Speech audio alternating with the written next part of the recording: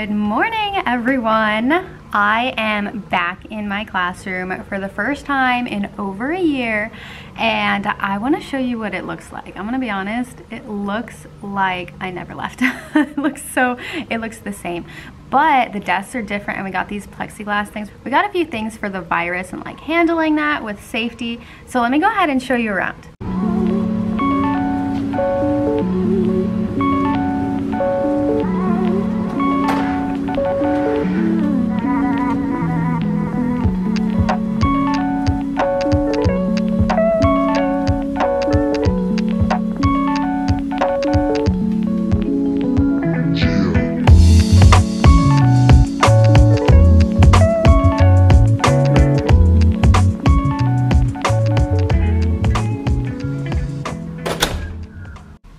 So these are the desks. They were supposed to be 6 feet apart, but they ended up changing that to 3 feet.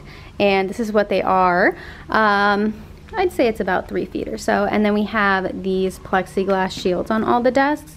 And they're actually on with these, which are like stickers, so you can't really move it. If I were to try and take it off, it's not coming off.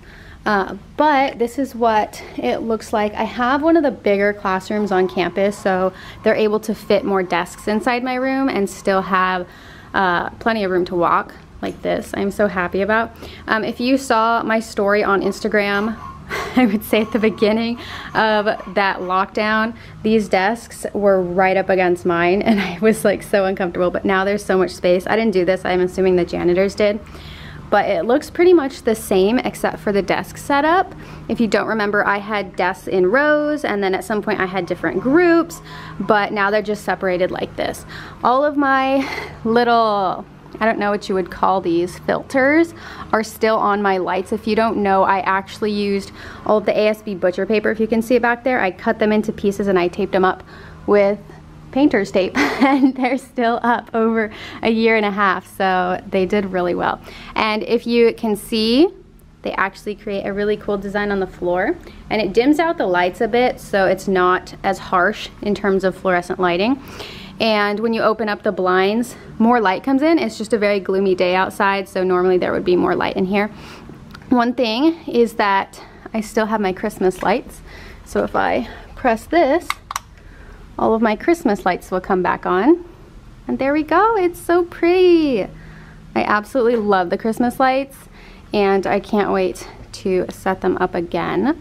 But this is what my classroom looks like. I am just obsessed with the way my classroom looks. And one thing that I do want to mention is that when I posted a picture of my classroom on Instagram, it's been reposted by a lot of other like teacher pages, like popular ones, and a lot of people said that it was probably a fire hazard with all of the things hanging from the ceiling, and I've never gotten any complaints about them. I never got in trouble, no one ever said anything. In fact, I actually had my assistant principal come in and check it out because I was so proud of what it looked like, and she just loved it. She didn't say anything about like fire hazards or anything. The only thing that we are told for fire hazards is to make sure that the doors are not blocked. So I have a door right over here.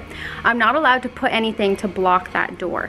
And then I also have a door right over here. Obviously that's the one that kids come and go through.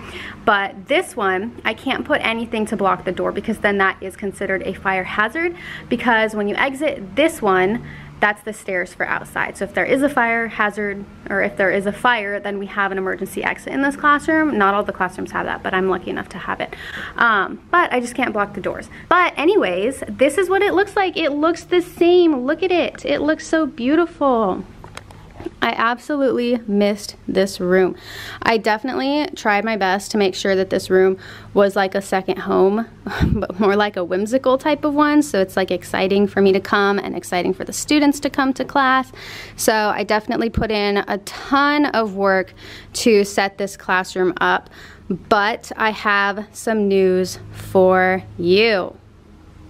So I haven't told you guys yet, but I am actually moving schools. This is the place I've been for the past 4 years, and it is alternative ed, but to be honest, I've been trying to think of what I want to do with my life, where I want to live, things that I want to accomplish, and I just decided that it's time for me to make a change. And I've been applying to a lot of different jobs and I ended up getting one. So I'm moving schools. I'm so excited. So I'm gonna be moving from the alternative education sector, from a continuation school into a fundamental high school, which I'm gonna be completely honest, I still don't understand everything about fundamental schools. I'm still learning, but from what I do understand is that it is kind of higher achieving in the sense that they have more rules, more strict rules that you had to adhere to.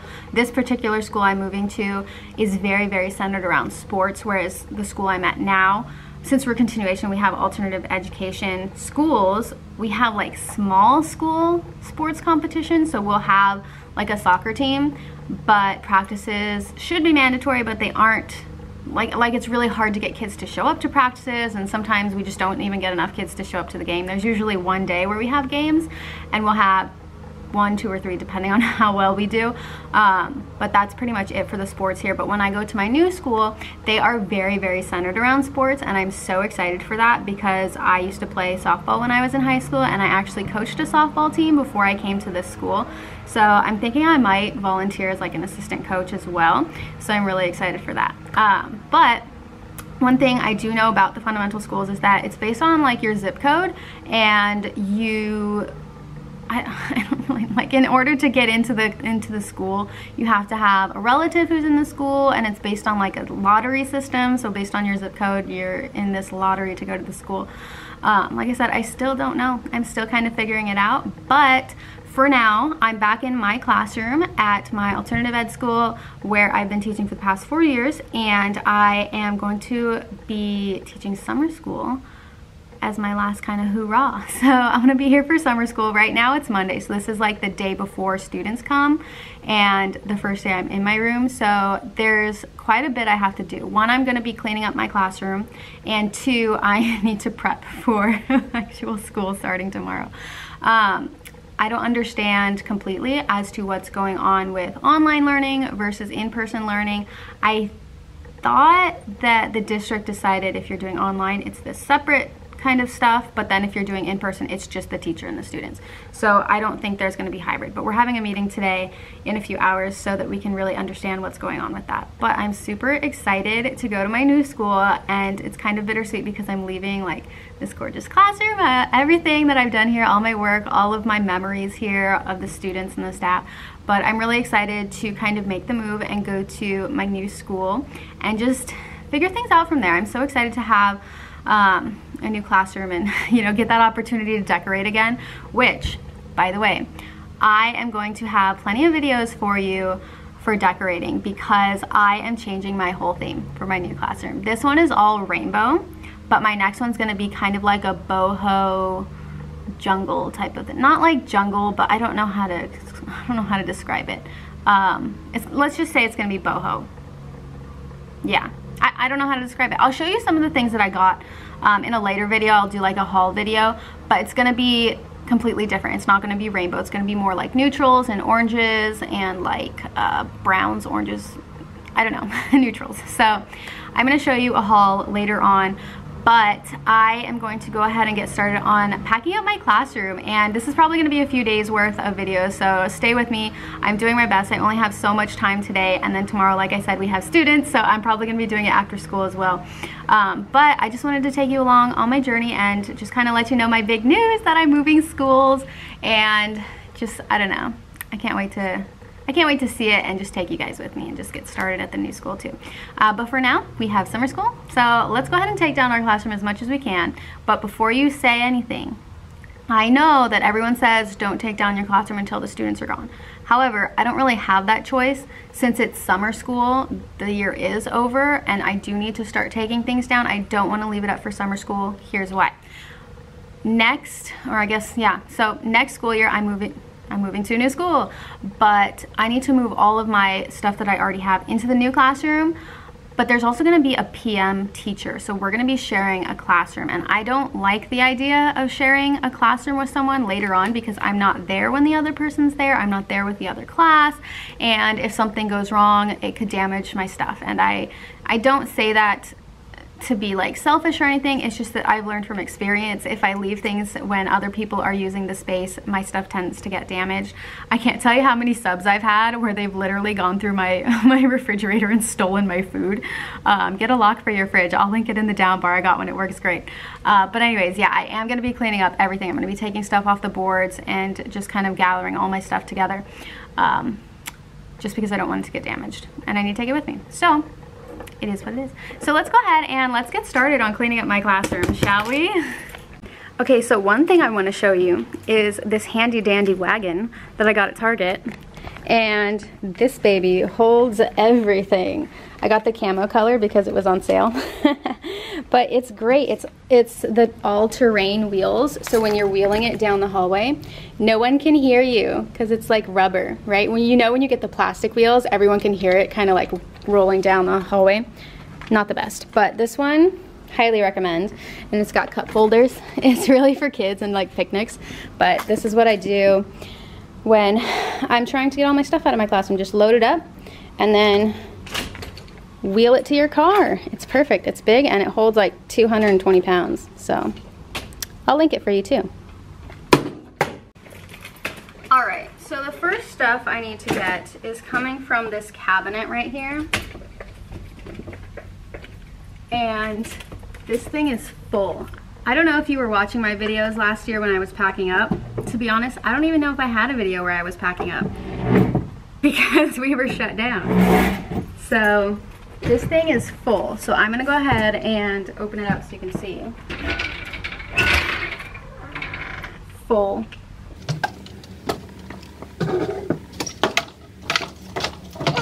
So I've got to get all this stuff in my wagon. Best thing about having a wagon, you can just roll the stuff. You don't have to carry it multiple times. So let me just start.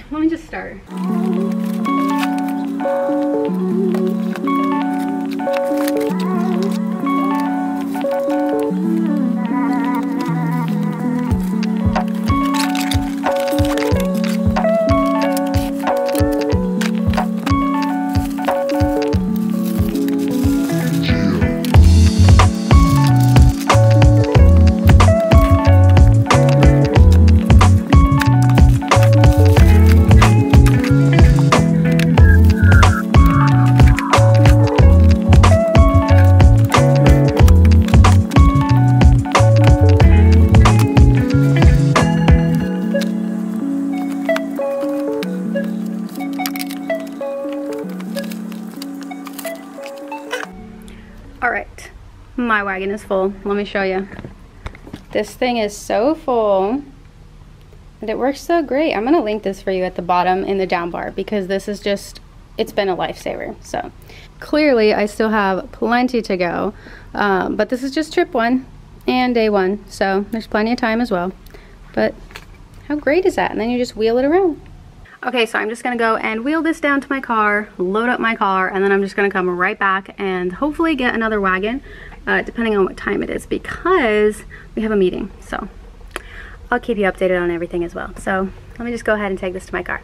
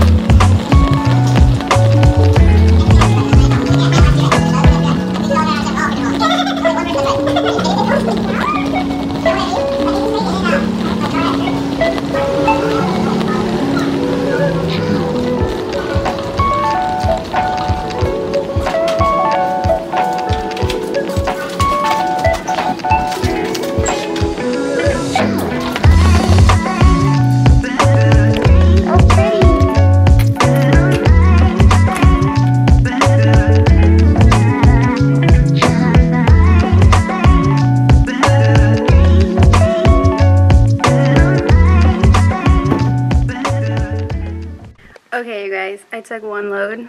down to my car. And I'm already starving. And it's like, what time is it? It's like 9 o'clock in the morning. So, I remember that I have my microwave in here. Just gotta open up the closet and find it. Yes, I know, the closet is a mess. All of these are boxes with people's names on them for those, I don't know, donations, pennies for patients. They didn't give us the boxes, so I had to legit buy my own and make some. Just put the money in there. So, kind of a waste of boxes, but somewhere I have a microwave. Oh, my refrigerator. Ahaha, microwave. Cool. Alright, so needless to say, I need to take some of this stuff out too, which I totally forgot about. So much stuff.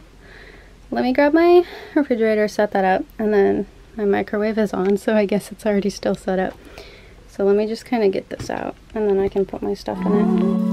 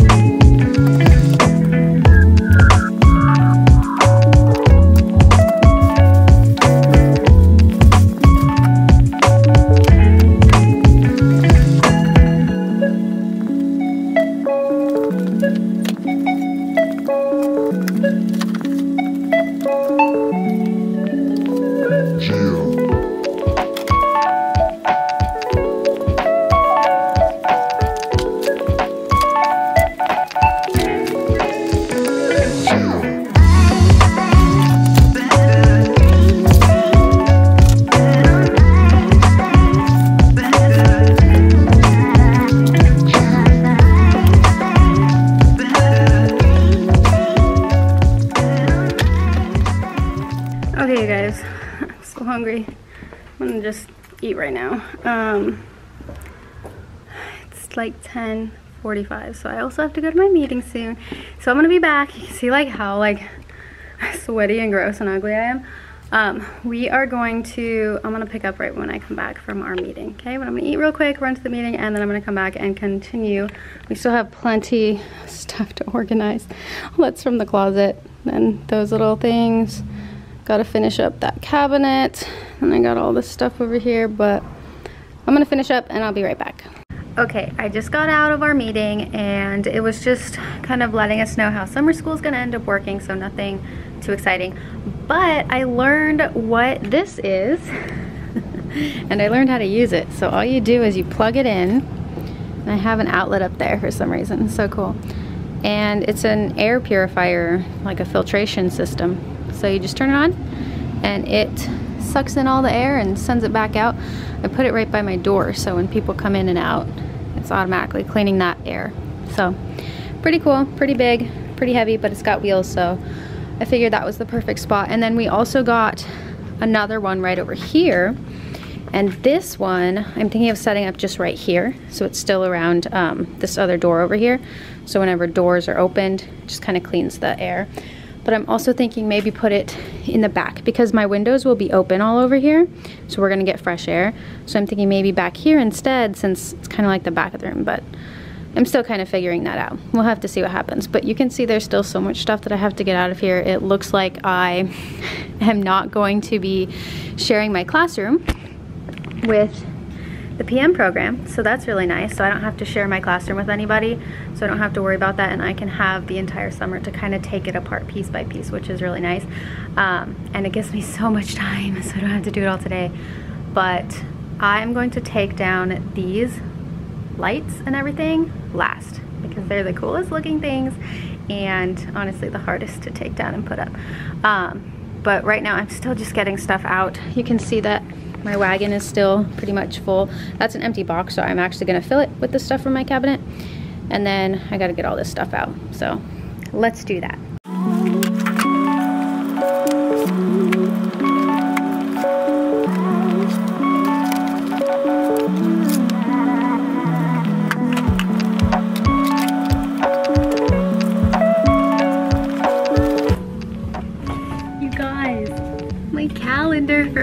August. I loved this calendar. It was so cute, but we didn't get to use it, didn't get to finish it, but it's so cute. I loved it.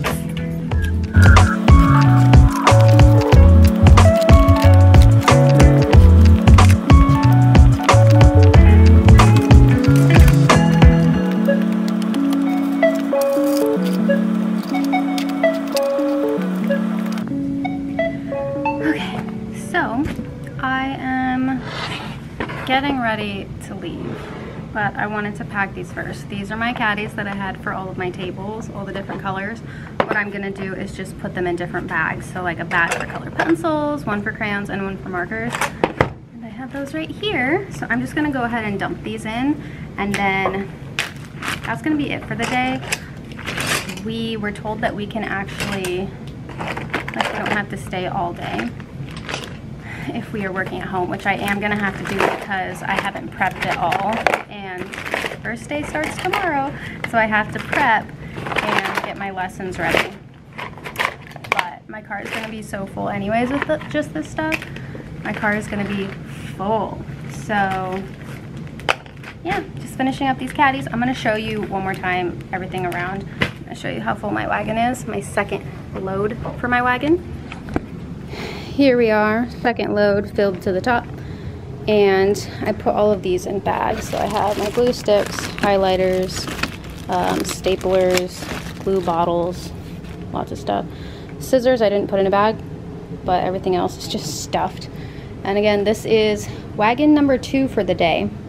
I still have to get all that, which I'll probably do later this week. This is trash.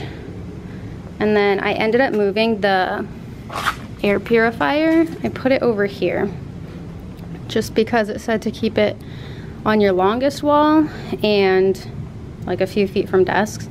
So it looks like we're gonna have one big one and one smaller one, and then all of these windows will be open, and then there's a chance I might keep that door open as well. So we'll have to see. I may end up changing it and putting that purifier back over here just to make sure it's kind of even, but we'll see. I just don't want this back of the class to be neglected, even though they are gonna have windows there.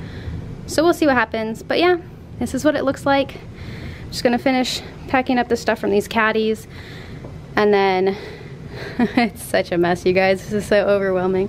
But I am so happy that our PM program, the one that we're gonna do for summer school, I don't have to share my classroom with anyone, so I have plenty of time to do it, and it makes me just so relieved. But I'm gonna finish this up, and then we're gonna head out.